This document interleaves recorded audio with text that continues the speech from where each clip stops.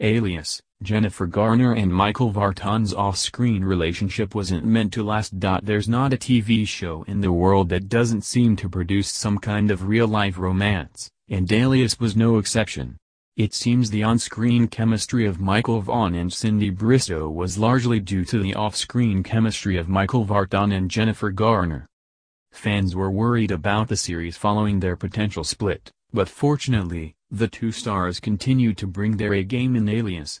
Their romance just wasn't in the cards, but, hey, it's gotten them to where they are today.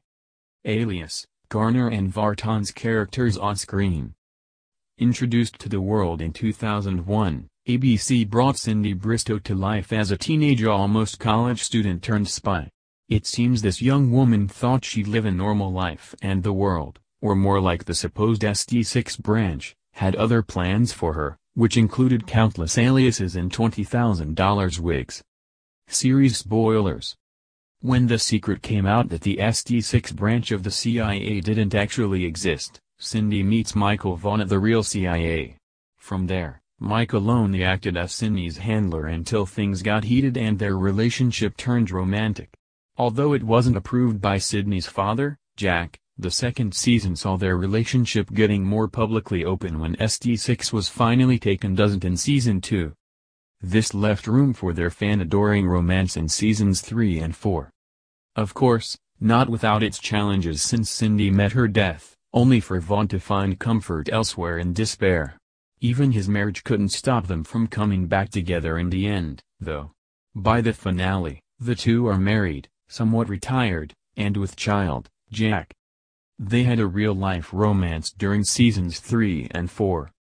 Vartan and the Yes stars' chemistry moved from just on-screen as Cindy and Michael to off-screen in real life in 2003. According to U.S. magazine, Garner's rep confirmed to Us Weekly in August 2003 that the co-stars' relationship turned romantic in real life. The magazine added that though they split in 2004, Vartan admitted to USA Today in May 2005, "Jennifer and I were best friends first, during the romance, and after." Believe it or not, Vartan even reached out to his Alias co-star following her divorce from Ben Affleck in 2015.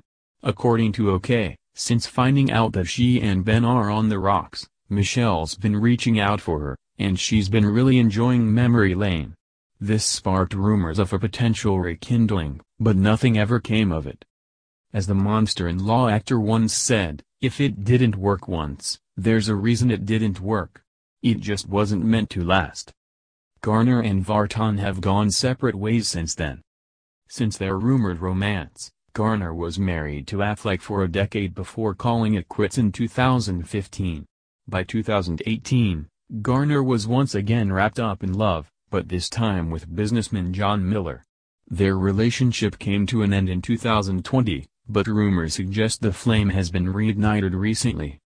In fact, ET reports that a source confirms to ET that the two are seeing each other again, rekindling their romance after calling things off last year. It seems this love story hasn't met its end just yet, just needed a little break. As for Vartan, he has since been married to Lauren Scarr, from 2011 to 2014. There's no say on whom he has been with since his divorce. There have been numerous hookups, flings, etc., but nothing serious enough to mention. As of right now, he is reportedly single.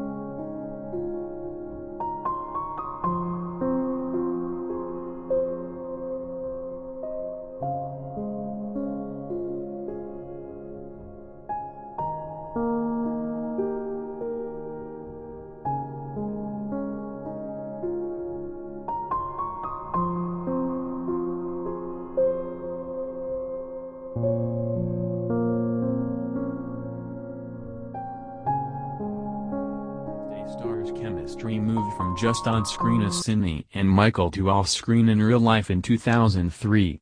According to U.S. magazine, Garner's rep confirmed to Us Weekly in August 2003 that the co-stars' relationship turned romantic in real life. The magazine added that